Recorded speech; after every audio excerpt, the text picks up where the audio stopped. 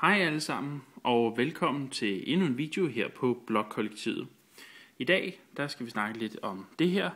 Det er en iPod Nano med watchband på. I det her tilfælde der er det en watchband for noget, der hedder iWatchz.com. Og jeg vil lige hurtigt kort fortælle jer, hvordan det fungerer, og vise jer lidt, hvordan det ser ud, og så vil jeg fortælle lidt om mine erfaringer.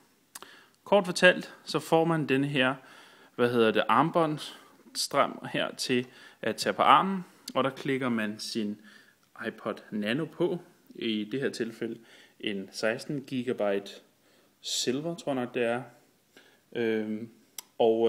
Det fungerer med, at der sidder den her clips bagpå, som du har her, som du vipper op, og så slider ind i hullet, som du har her. Og på den måde, så kan du så slide det på plads, og kliklyden fortæller, at det sidder som det skal. Nu har jeg så sat uret på, og som I kan se her, så har vi selve uret her.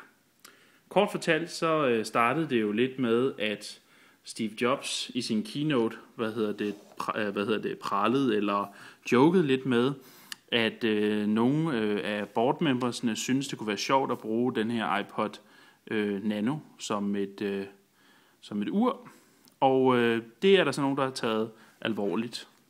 Og det fungerer faktisk meget godt som et ur. Du ser her, den sådan rimelig lækker strøm. Den er så af sådan noget gummi eller silikone med sådan noget sådan rimelig pænt og okay fungerende.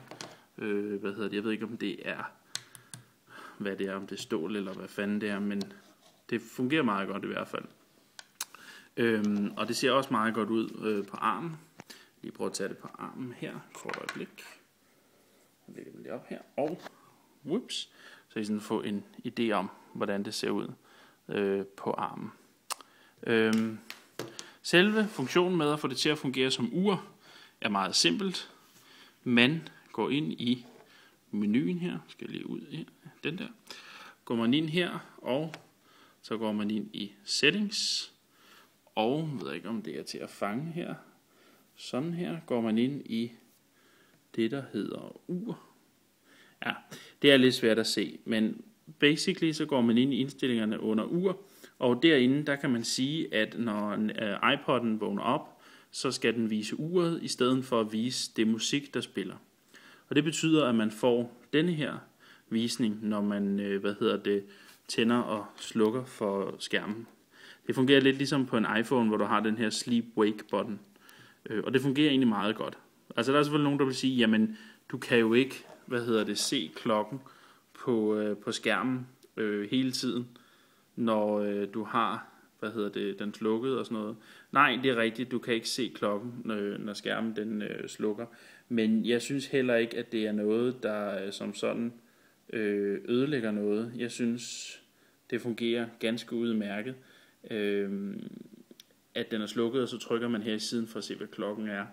Det skal lige siges, at når man sådan her tænder den, så er den sådan her i noget tid, og så går den efter et minut eller sådan noget, så går den over på, hvor den lige dimmer ned for lyset, og når den så har dimmet ned for lyset, jamen, så står den måske yderligere et minut eller et halvt minut eller sådan noget, inden den slukker helt. Og det synes jeg fungerer ganske udmærket. Kort fortalt, så fungerer det som et ur, og man kan gå rundt med det. Og hvis den vakse lytter, ser ting, har kigget her, så kan man se, at, hvis jeg lige får gjort det rigtigt her, at der er sådan et motionsikon her. Og hvis jeg nu kan fange det her, det er simpelthen skridttæller. Den er svær med at fange den. Det er skridttæller. Og det er, historik for skridttælleren. Og skridttælleren, så må man gå ind og starte den. Og når man så går rundt med uret i løbet af dagen, så tæller den sig ind her, hvad man har gået, og hvor langt man har gået, og hvor mange, træninger man har haft, og så videre. Det fungerer ganske udmærket, og giver nogle gange et lille skub i hverdagen til, at man får bevæget sig lidt mere. Skulle man ønske lidt mere end bare skridttæller, så kan du tilslutte i 30-pin connectoren, som sidder hernede i bunden. Der kan du tilslutte, Nike Plus systemet, altså med løbeskoene, som du også kan købe, hvilket som helst står. Og så er du altså i gang med at, track din løb og sådan noget, ligesom du kan på iPhone og alle mulige andre, men bare med et armbåndsur.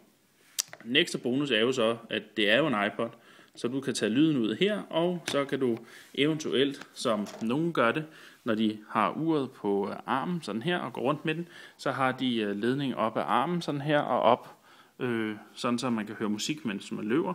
Og det fungerer selvfølgelig med de gængse normale ting, du nu har med Nike Plus, når du løber med uret og sådan noget. Hvis du skulle have nogle spørgsmål til, hvordan det er, hvor jeg har fået fingrene i det her og så videre, så skal du være velkommen til at skrive til mig, og det kan du gøre inde på Twitter, på twitter.com/rommesme. Men hvis der ellers var nogen, der har nogle spørgsmål, så skal I være velkommen. Ellers så var det en kort videopræsentation af, hvordan det har været at bruge det her som ur.